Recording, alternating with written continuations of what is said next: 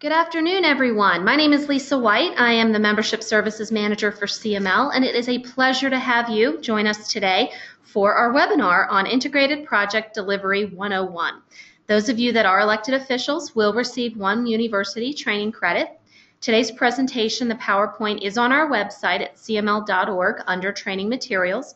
We are also planning to record it, and that will be posted to our website probably early next week, that link. So if you want to review the program again or maybe forward it to a colleague who wasn't able to participate, you'll certainly be able to do that. For those of you not familiar with the webinar format, you'll see a control panel to the top right of the screen. You have an orange arrow to the left of the panel, which will minimize that box. All participants will be muted for the webinar, and at the end, we encourage you to type questions into the question box on the control panel. We will then answer questions at that time. I'd like to briefly introduce you to our presenters today. First, we have Lefwin Clark. Lefwin is Planner and Senior Sales Director with 30 years experience in the water, transportation, and environmental sectors. For the past 20 years, he has been focused on the evolution of collaborative delivery to solve infrastructure challenges. His recent efforts include the development of decision criteria and analysis tools for the full spectrum of project delivery methodologies in support of various owner advisory roles. He holds an Urban Studies undergraduate degree from Columbia College in the city of New York and a master's degree in urban planning from the Columbia University Graduate School of Architecture, Planning, and Preservation. Joe Willich leads Brown & Caldwell's project development for integrated project delivery in Colorado with 32 years of experience in the construction market building water and wastewater treatment plants and infrastructure projects across the country. He holds a bachelor's degree in construction technology and a master's degree in business administration. You're clearly in great hands today. I'm going to turn it over to our presenters. And again, thank you so much for joining us. Thank you, Lisa. Thanks, everyone, for joining us today. We're going to go ahead and move on with the slides here. This first slide is a project from Georgia for a very large project that was done design build.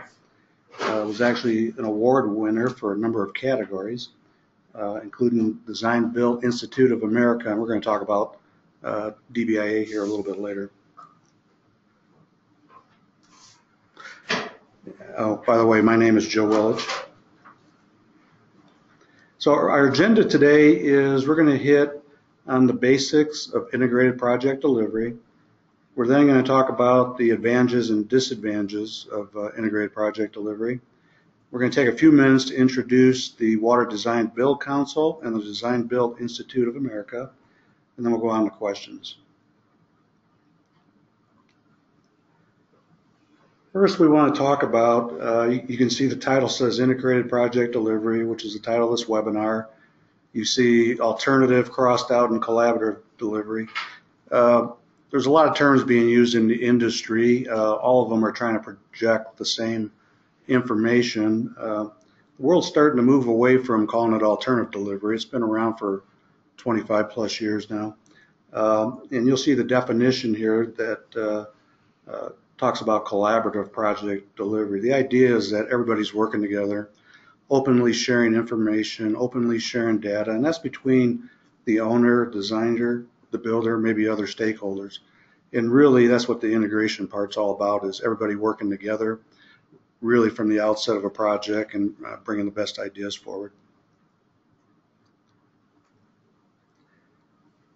Wanted to hit on Colorado state law here for just a few minutes.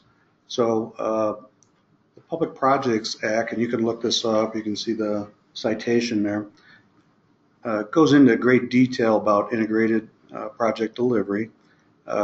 We just got a little bit of the key information here, but I'd recommend that you look up the citation, that you read it in detail. So there's a short definition here of integrated project delivery, and what it talks about is, and I'm not going to read it all, it's a single participating entity for design, construction, alteration, operation, repair, improvement, demolition, maintenance, or financing, or any combination of these services. So that's a pretty wide open definition for public agencies to do these kind of projects under this delivery method.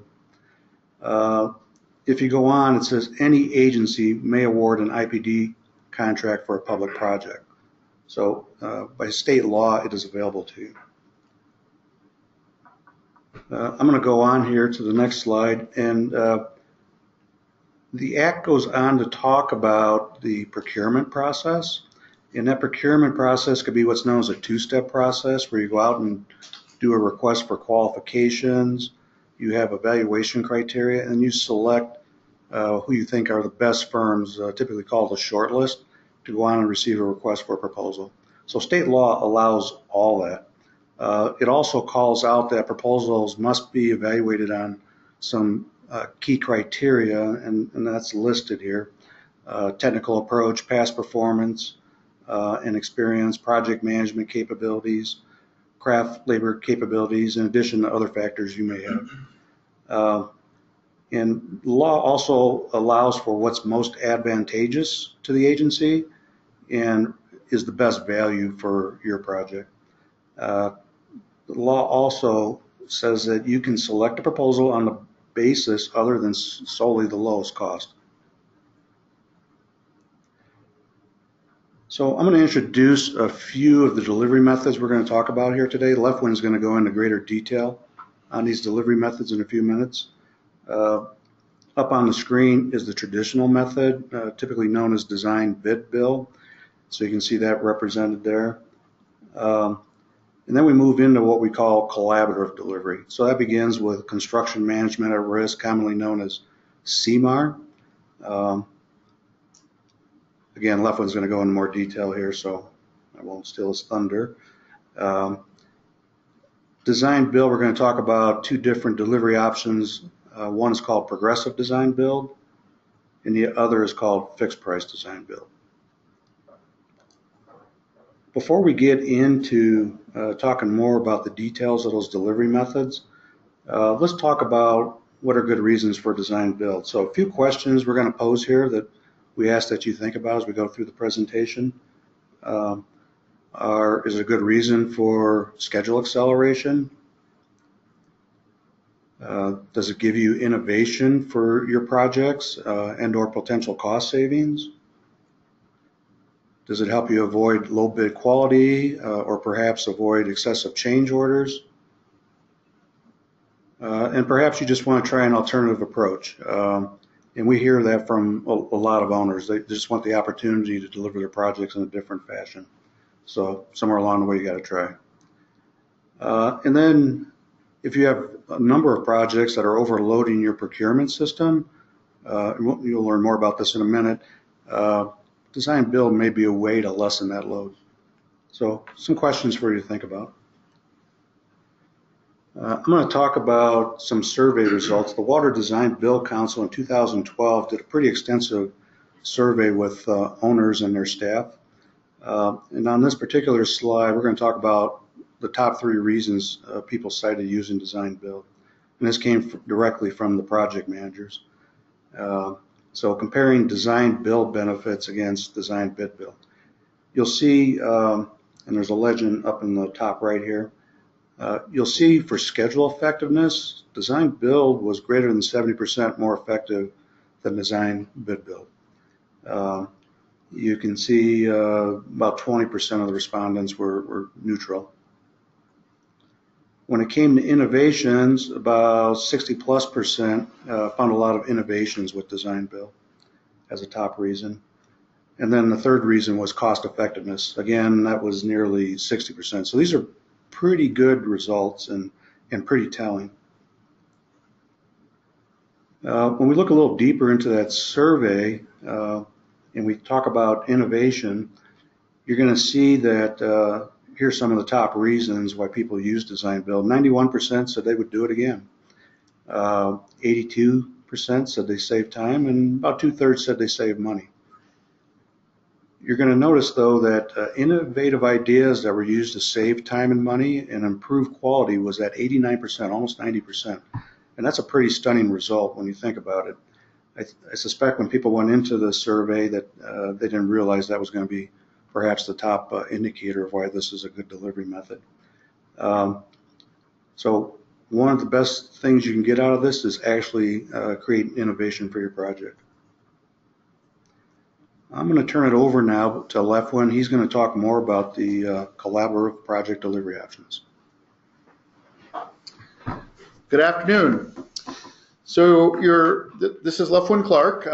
You're looking at the spectrum of collaborative project delivery options here, and these funny little circular diagrams have some meaning and purpose behind them. So we'll take just a second here to talk about what you're seeing on the screen with the colors and the symbology. For those of you who've ever been at a design build conference or seen some of the materials in previous years, we used to use little stick figures to show the relationships of contracts in all these various models.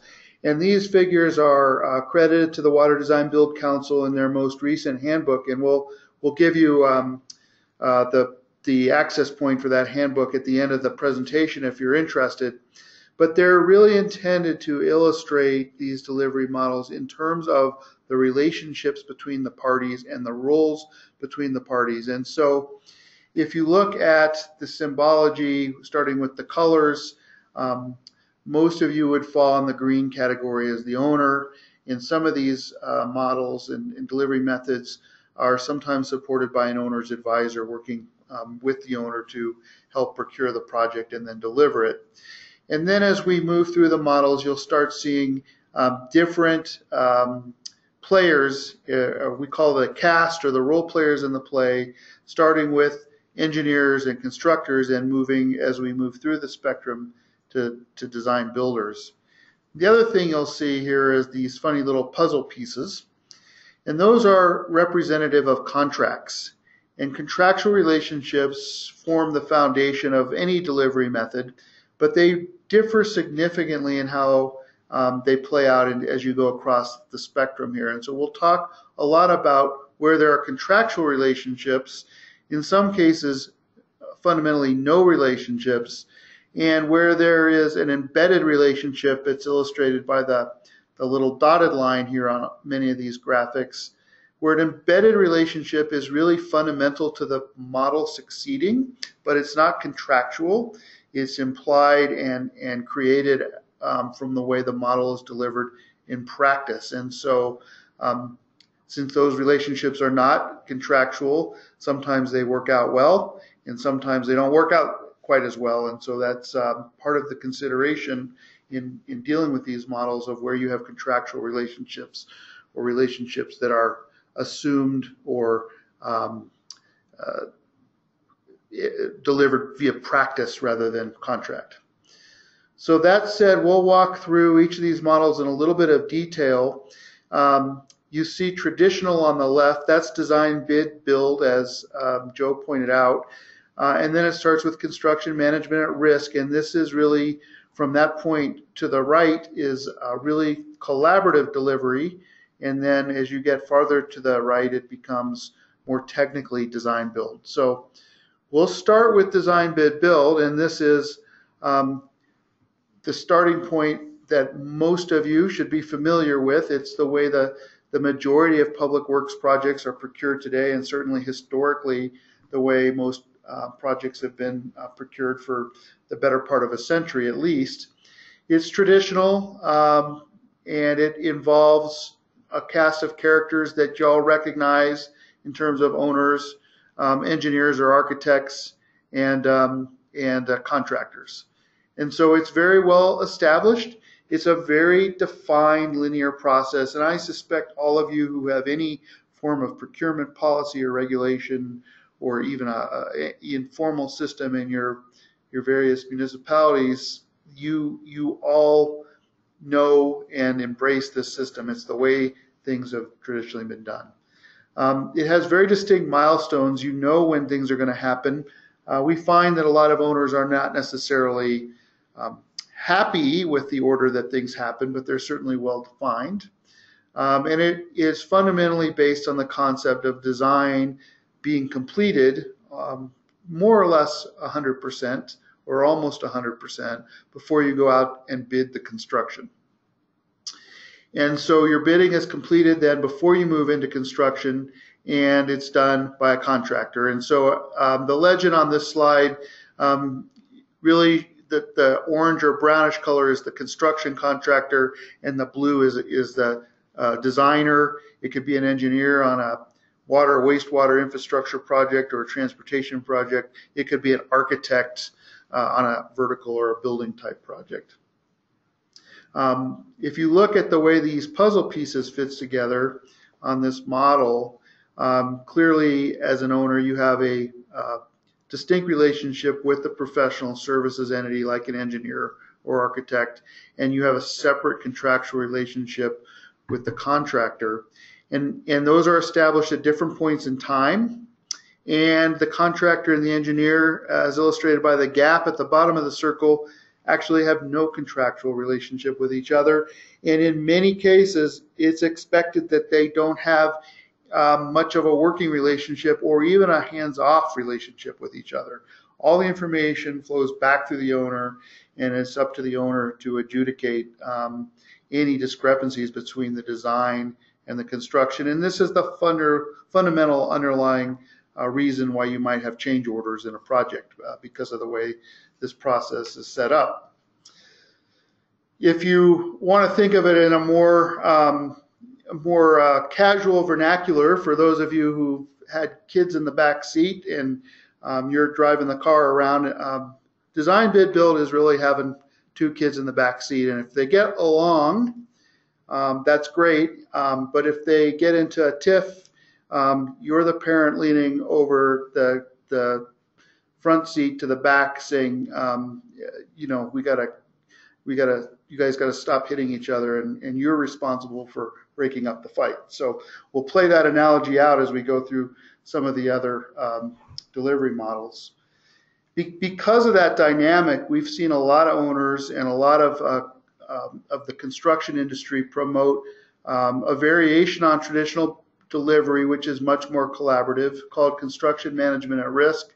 Some places call it GMGC, and some places call it GCCM in the Northwest. And it's fundamentally still a traditional delivery method, but it changes up the order of things a bit.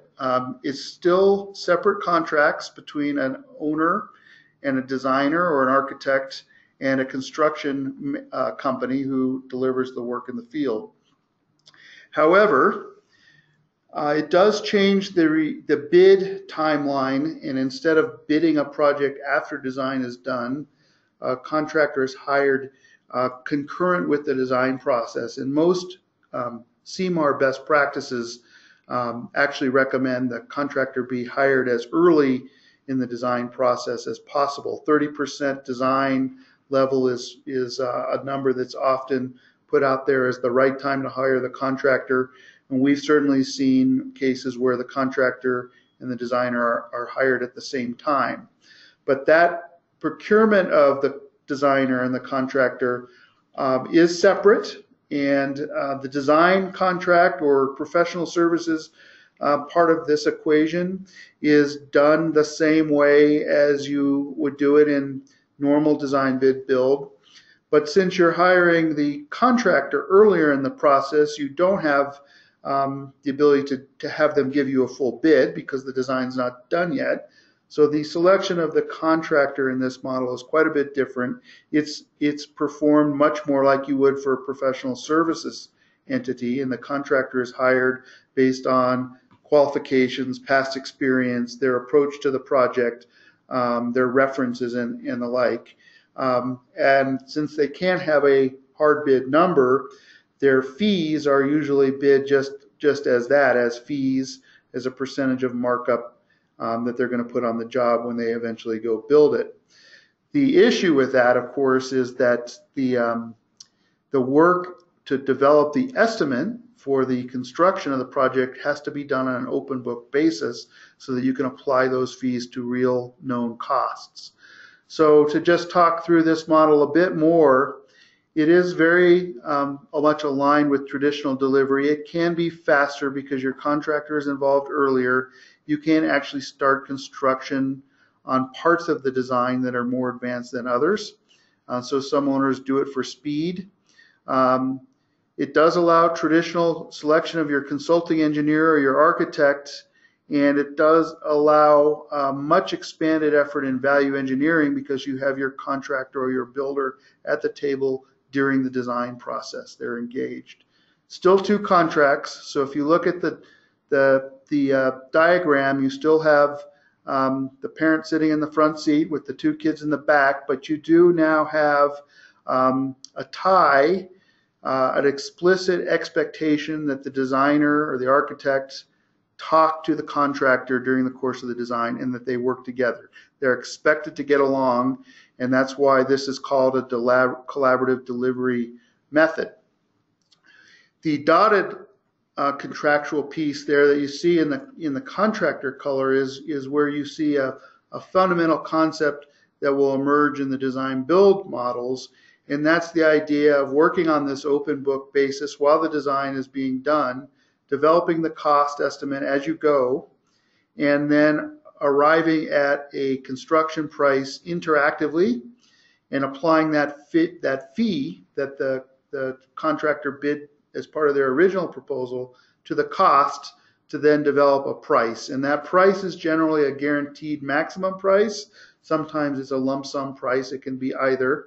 And that dotted puzzle piece that you see there is that milestone where you shift from all of the contractor's work supporting the design process, that's often called the pre-construction period, to converting their contract from design, support, and estimating, and value engineering, and planning, and putting out subcontract packages for bid, that to transfer that to a guaranteed maximum price and actually move to the field. And this diagram is fairly simplistic because you can actually have multiple phased GMPs for early works where you can accelerate the schedule and get the contractor working on foundations or early dirt work early in this model. The one thing I would leave you with CMAR, though, and is often left out of the discussion, is it is a traditional delivery method. It is two contracts, and both design bid build and CMAR rely on the concept of standard of care by the designer. And so ultimately design discrepancies, errors, and omissions, they flow back to the owner. When you get to the field with a CMAR contract, if something's not right with the design, and despite all the collaboration, it hasn't been caught yet, the change order potential from the contractor is the same.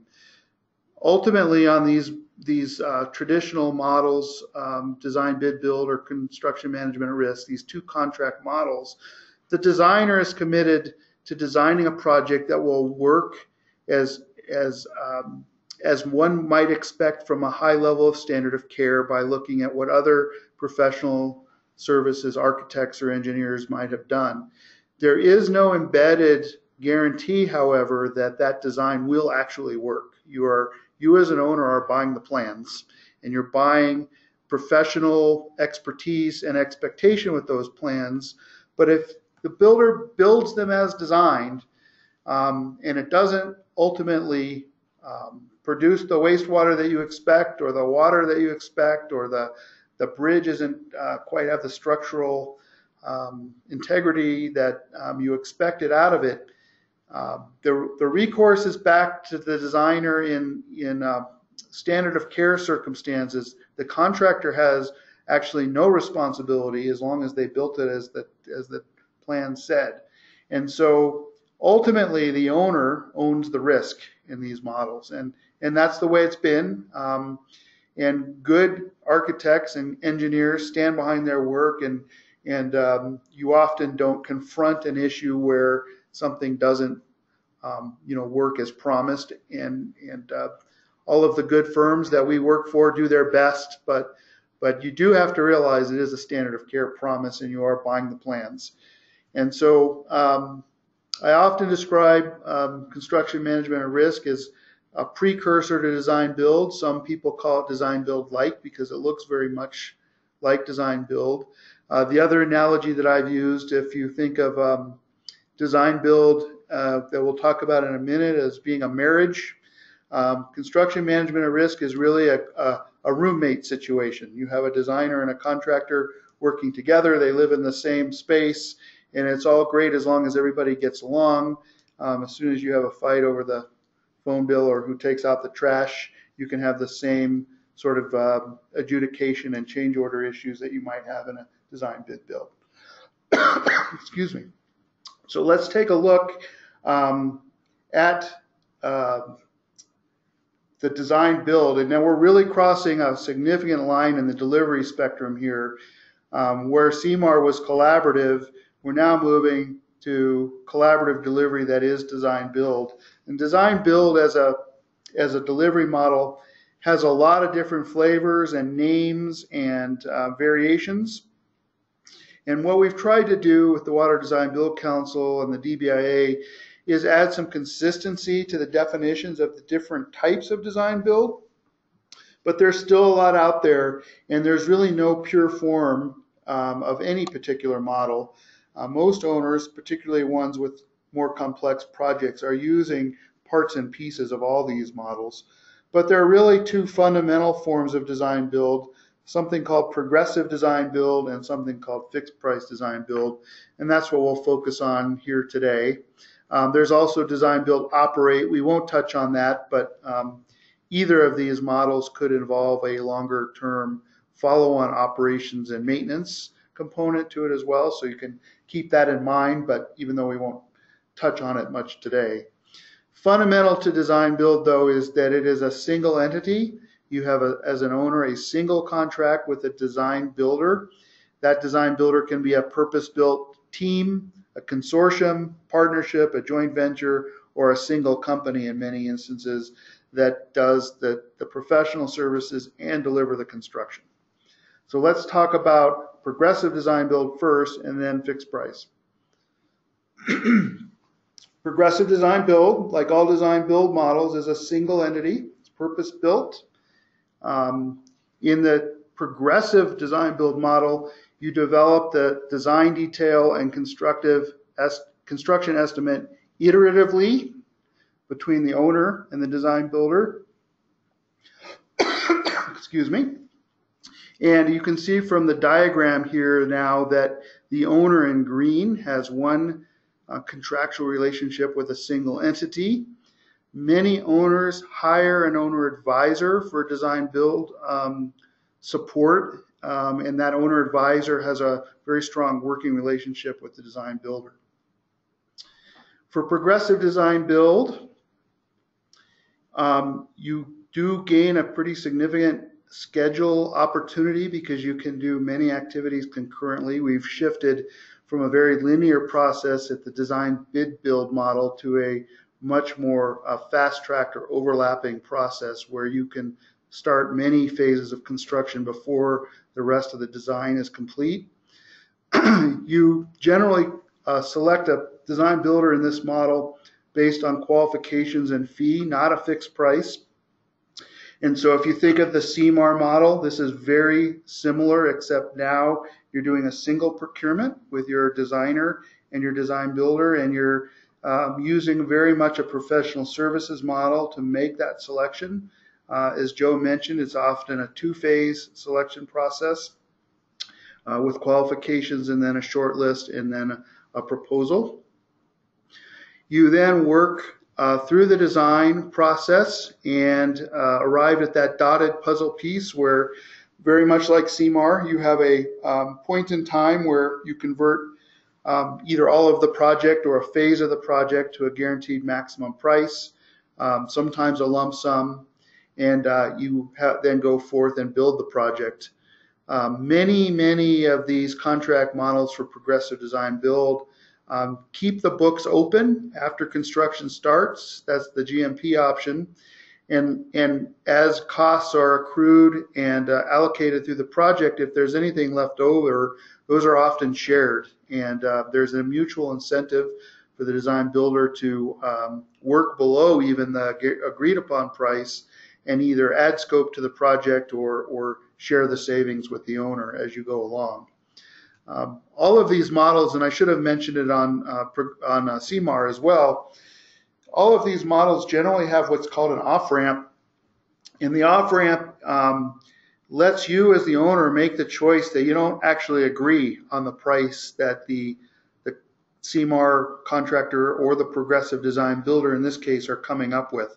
And so if you get far advanced into the design process and the costs are not accruing to your budget, or you don't believe that the subcontract bids are competitive, or that the design builder is being forthright in their open book pricing, you do have the option to pull the plug, take the off ramp, and you can go finish the design in a traditional manner, bid out the work through a standard hard bid contracting process.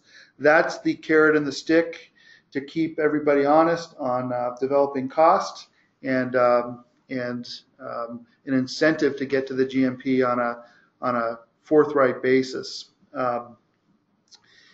The key thing to remember, though, when you're doing one of these design build single contract models, is that when you do get to construction, there is a commitment to the performance of the project.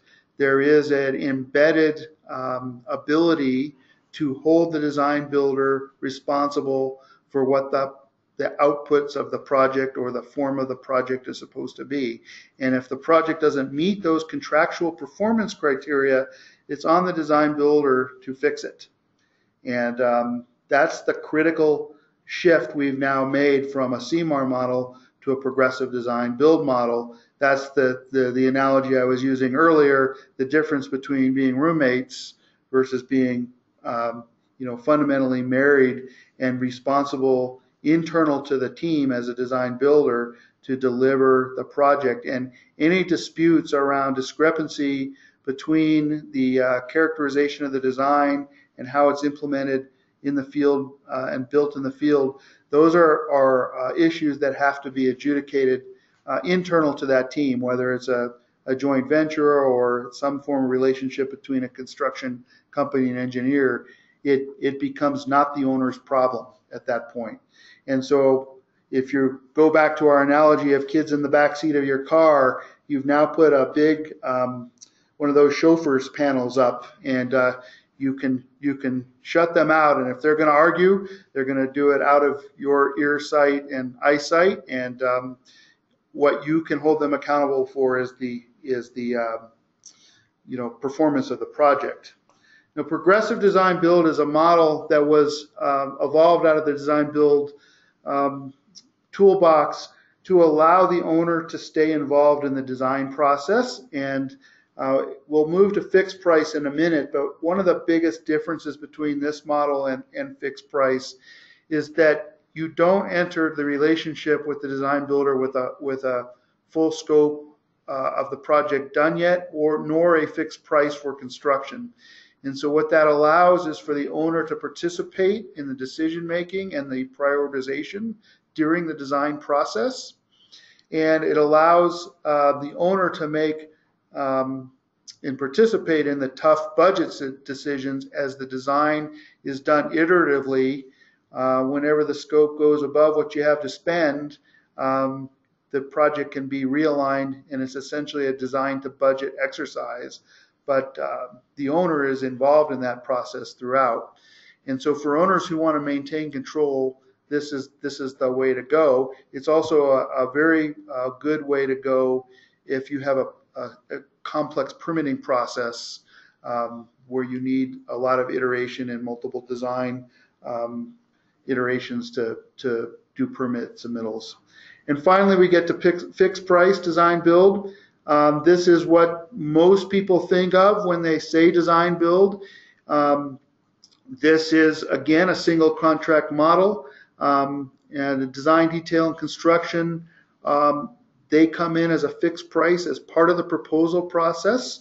As you might imagine, the proposal process is much more complex because now you're asking the competitors to perform a significant amount of design as part of their submittal to the point where they can price it on a committed fixed price way. These are almost always done in a two-phase process because you want a short list and have just a few bidders give you a number.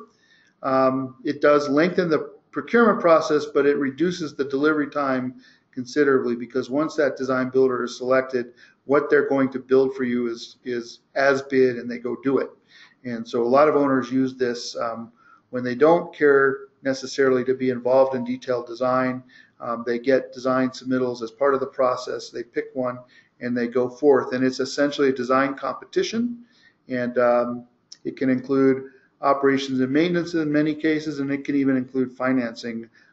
This would be the foundation of a P3 delivery as well. And so you see a lot of larger, complex projects and infrastructure using this model. It's a little complex sometimes for smaller projects. And you can also use it to get going quite quickly once the design builder is selected. So that's the fundamental models. We'll flip it back to Joe here, who will do a quick comparison of the advantages and disadvantages of each. Thanks, Lefwin.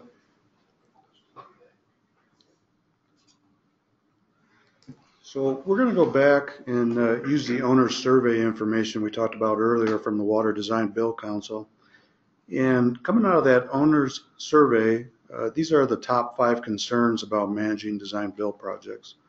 So number 1 was anticipating unknowns, completing on budget, completing the project on schedule, the question of the concern of the design control.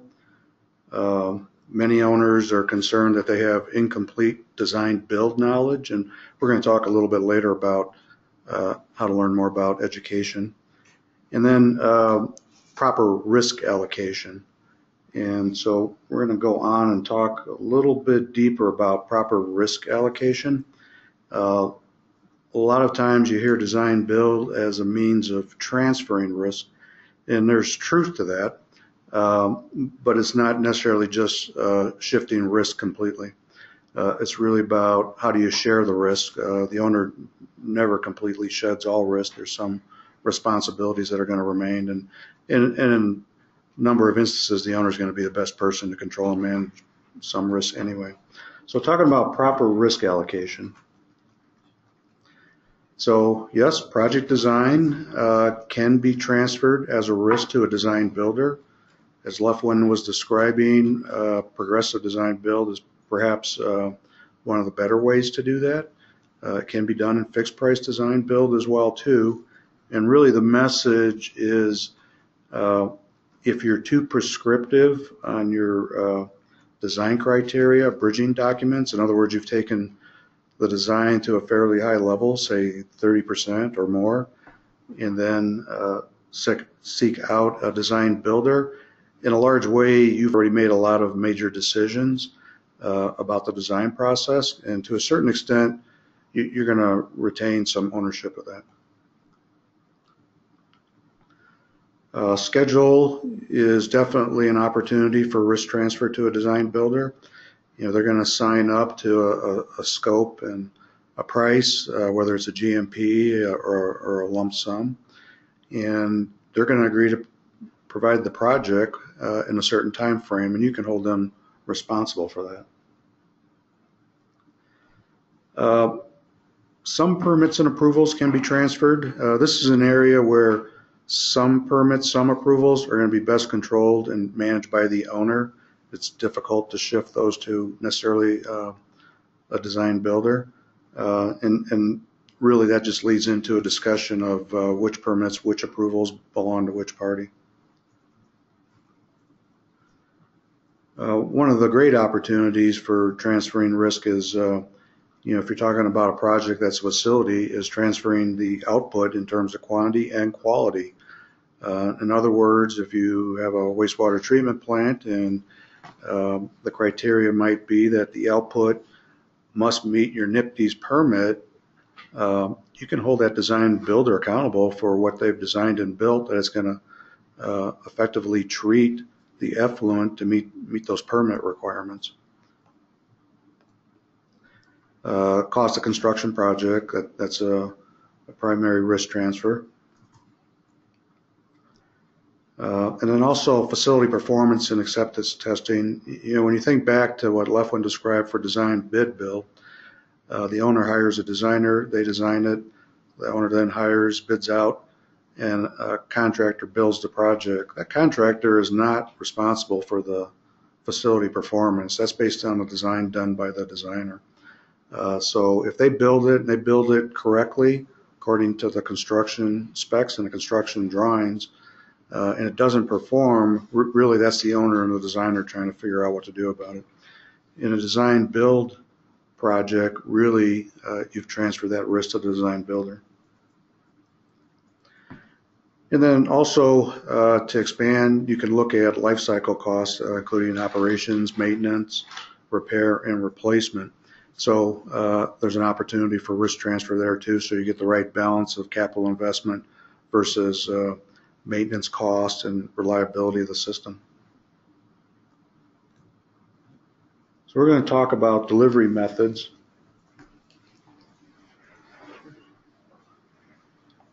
And we're going to talk about a summary here fairly briefly because we're starting to get to the end of our time. So I'm going to group a few of these together. So when we look at design bid build versus CMAR versus the design build options, you know, we move from a traditional role to kind of a traditional role, sort of. And really when you get into design build, it's new roles, different cast of players as Lefwin was describing earlier. With that, the procurement process is going to change here. You go away from what you've typically been doing, probably how your systems have been set up, and you're in the CMAR really adapting your current procurement process. However, when you move to design build, you really need some new procurement practices and processes. And we're going to talk about that a little bit further when we get to the Water Design Build Council slide, who has some excellent information, and Design Build Institute of America, who also has some excellent resources to use.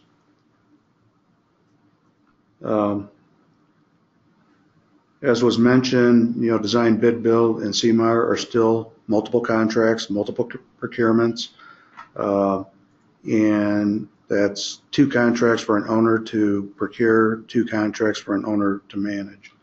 When you go to design build, you're doing really 1 procurement for that design builder. Now, if you elect an owner's advisor, yes, you got another procurement ahead of that, but typically those are short qualifications-based selections. From a schedule standpoint, design bid build is linear, usually the longest schedule possible.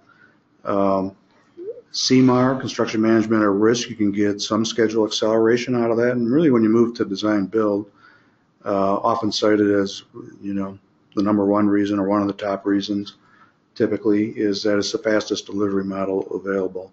You really overlap functions between design and construction, early ordering of long lead items, and you can typically shave off 10%, 25% of your schedule time, sometimes more.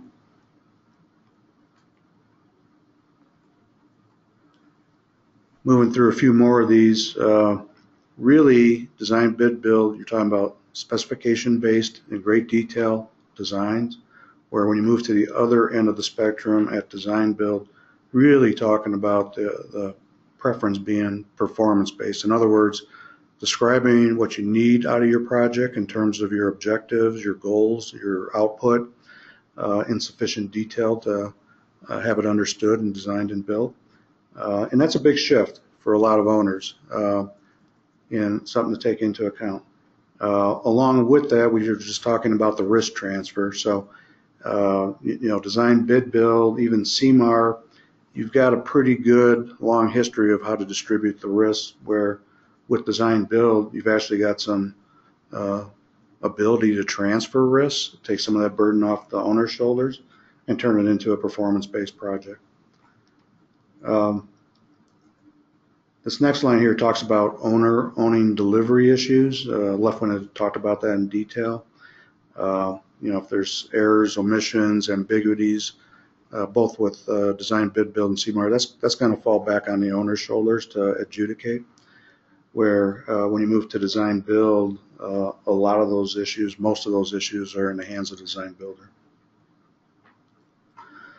One thing that remains typically consistent, though, is the discussion about scope and unforeseen conditions. In some contracts, try to move unforeseen conditions to the contractor and all these delivery methods. But typically, that kind of risk transfer comes at a pretty steep price. So in general, nobody can foresee unforeseen conditions, and it's something to take into account as you go through any of these procurement methods and how you set up your contracts. So steps to successful DB projects. You know, number one, and I see people do this a lot, they'll think about, wow, maybe I ought to just do a design build. Well, don't start there. Don't decide your delivery method as a first step. Really think about the goals and objectives of the project that you're going to have designed and built. Are you in a hurry because you're confined schedule-wise? Do you have a permitting requirement that perhaps may be driving you schedule-wise? Do you really need innovation? You really need to think through what your project is about and actually sit down and write it down. Think that through pretty carefully. Next thing you want to think about is, the costs and risks that are going to be involved with the project during your initial planning, and think about ways to mitigate those identified risks. If you start with these two steps, you're on a good track. Now you're ready to talk about what's the best delivery method. In some cases, it might be, design bid build is still the way to go.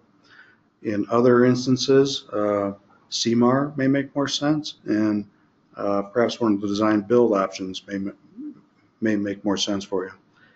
Leftwood mentioned if you're really a hands-on owner, very deeply involved in design, progressive design build or CMAR could be the better option for you. So really need to think these things through before just picking a delivery method. One of the strongest things you can do is talk to your peers, talk to other owners about their experiences, and they're going to share with you pretty openly, and that's the best thing you can do to get real firsthand information. We talked about owner advisors, sometimes called owner representatives. If you need help, there are independent consultants out there who will provide those services, who can guide you expertly through your project's needs and your objectives and help you make the right decisions. And then this is really important. The owner has to be engaged in this process. This is not a hands-off process. The owner has to be deeply involved. They have to really control the whole project when it's all said and done. That doesn't mean adjudicating every piece and part of the project. That means what we've talked about all along, working collaboratively. But you have to be engaged. And then really, if you're doing design build, make sure you got somebody that's really got the right qualifications, similar projects, similar magnitude, etc. We'll move to taking some questions here, but we'll leave a couple slides on the screen here that for excellent resources. The first of these is the Water Design Build Council. It's a group of companies that do both the design and build part of design build, Brown and Caldwell included, and I'm the education chair for this organization. It's really focused on education and research, and one of the products that this organization produces is the handbook. You see the picture there. You'll see on your screen a little code to use. For those of you who are owners on this call, that code will get you a free copy of the book. If you go online, it's available hard copy or in PDF form, and you're welcome to go out to the website and make sure you designate yourself as an owner, and you'll get a copy of that. The Water Design Build Council, as you might expect, focuses on water and wastewater infrastructure. If you want additional resources, the Design Build Institute of America, DBIA, is a much broader based organization. It covers all kinds of infrastructure, including vertical construction, buildings, and transportation. Water Design Build Council and DBIA work very closely together. They have a a very strong strategic tie to each other. And the DBI is having a excellent conference coming up, both transportation focus and water focus here into March, and highly recommend that. They have also extensive education program. And finally, if you really want to go in depth, AWWA has a book that many of us collaborated on. It's a pretty thick textbook if you really want to dive into the weeds.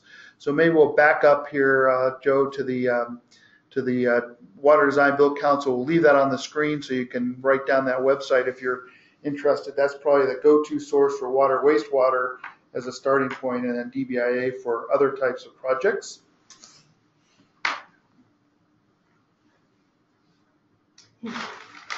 All right. So at this time, if you have any questions, go ahead and type them in, and we'll spend a minute answering those.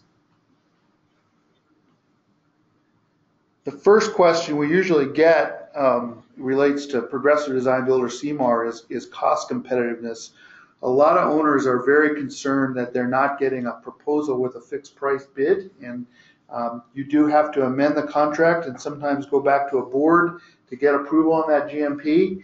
And we often talk through with owners how an open book pricing process can ensure price competitiveness compared to a hard bid process, and that's something to really look at as you're considering these models.